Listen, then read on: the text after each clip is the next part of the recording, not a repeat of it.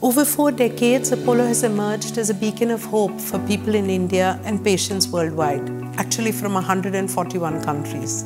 We ushered in a concept of clinical excellence and also birthed the private healthcare sector in the country, which now serves more than 60% of India's medical needs. Let me share with you one of our most exciting ventures, Apollo 24/7. It brings the entire Apollo within the reach of every customer on their mobile phone. We all believe that care is shifting from the hospital to the clinic, from the clinic to the home, and from the home to a 24/7 ubiquitous access to care enabled by your mobile phone, and all these will enable a better ecosystem of care.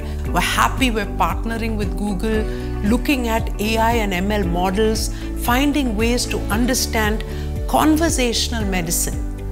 And this is where so many of the technologies of Google come in, so that an individual can just speak, talk to their healthcare partner.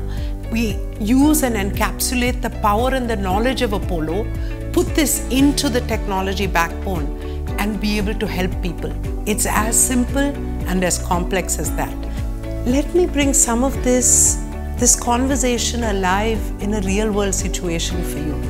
Do you know that there are 23 lakh individuals in our country with tuberculosis? TB is something we thought we cured a long time ago. So we're working with Google on an AI piece where the X-ray images are analyzed, and many healthcare institutions around the world have doctors who can encapsulate their knowledge into an AI module.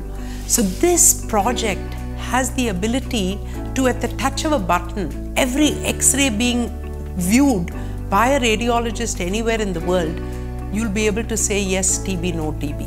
These are the type of projects that we are excited to be working with Google on, and look forward to further enhancements. So may your technology capability continue to grow. May the passion to work in healthcare continue. I'm extremely happy that we're finding ways to work together to serve humanity.